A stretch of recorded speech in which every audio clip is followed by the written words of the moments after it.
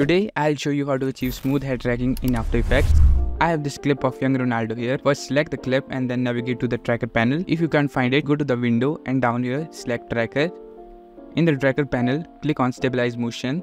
Here's the track point. You can adjust its size. A larger size is slower to process but more accurate. I recommend keeping it similar to mine. Now you can place the track point to high contrast area like here or eye. It's best to place it on the eye because most of the time it is more accurate. Now from this you can analyze one frame forward or click here to analyze the whole clip at once. Once tracking is done, click apply. Here you can apply the tracking to X only or Y only.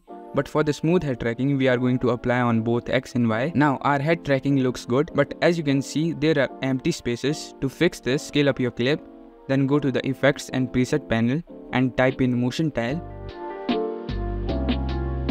Change output width and height to 200 and check mirror edges. Now all the empty spaces are covered. And that's all for this tutorial. Make sure to watch my previous tutorials to learn something new, and bye bye.